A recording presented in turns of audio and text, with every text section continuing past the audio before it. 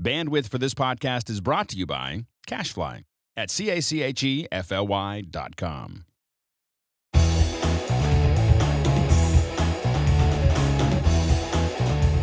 Welcome back to MacBreak Studio. We're here discussing Final Cut Pro and keeping our rooms tidy with all our libraries and library management. Mark tends to have clutter all over his desktop.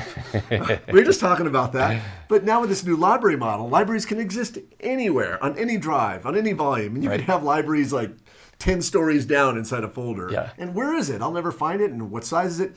You have a great app to show us. It's just a great app. And I have stacks of multi-terabyte drives around my edit suite, and I have to write on them what libraries are in them. Wow. And then I have to keep adding to that and updating it, like which one to grab. So like there's a, this video toaster has a little 2 terabyte drive here. So I've just got a mix of stuff.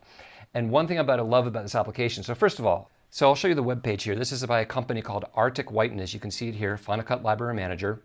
It's like $9. It's a very inexpensive app. And what it does is exactly what it says. It helps you manage your libraries. So one thing that does, especially this version, which is 1.5, and by the way, they've come out with new version immediately, like within months after the original version with a bunch of new features.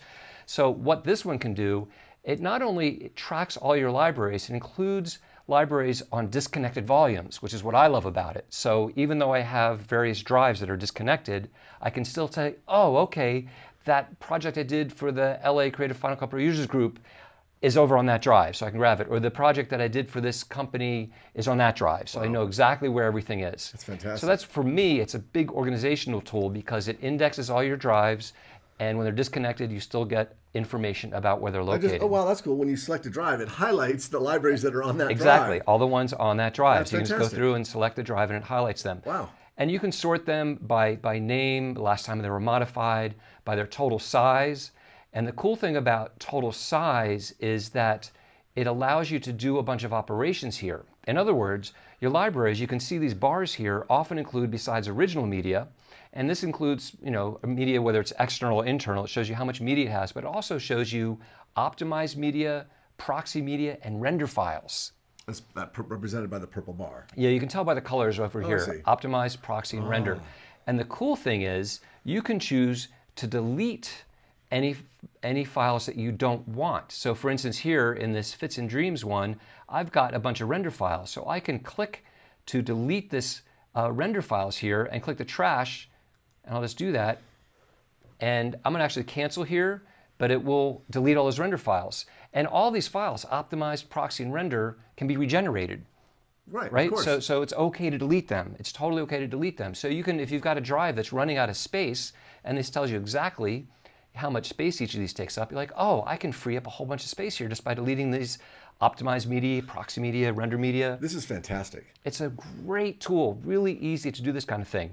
A couple other features I'll mention about it is that you can actually add individual folders to this instead of full libraries. So if you're in a network environment and you have a directory on an XSAN, you can add a folder to this so that it'll show up here. Show up right in that window. Yep.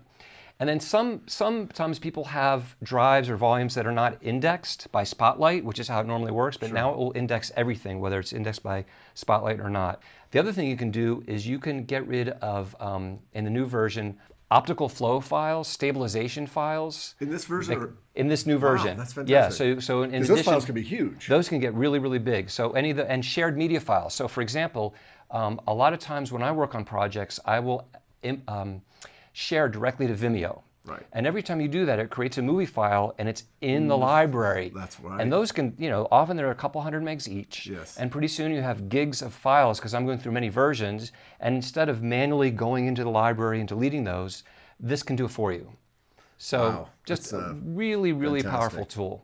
And the price kind of makes it a no-brainer. Just to me, it's an immediate, obvious purchase for managing. And you can see this long, and these are only... Those are all your libraries? Well, and this is only the drives I brought with me. We're actually, we're at your studio in Prescott right now, so I only brought with me a 2 terabyte drive. I've got this little drive over here connected, and then this Mac actually has a little 64 gig flash drive stuck inside it, this tiny Fuji thing. So these are just the libraries on the disks I brought with me. So you can see I need this. I need this. I really need this tool. Do you ever? Yes. So I highly recommend it. I think they're great guys. I like how responsive they are to feedback. They deserve to get this thing out there for people to know about it. Absolutely. Fantastic. Well, thanks for showing me. This is the first time I've actually seen it. Oh, So, excellent. Good. So there you have it. A new way to manage your libraries and keep your life and desktop and drives clean. And it is spring, by the way, so spring cleaning. So thanks for watching another episode of MacBreak Studio. Check us out at our Facebook page, and check us out at Twitter, or sign up for our Twitter feed at Ripple Training. Thanks for watching.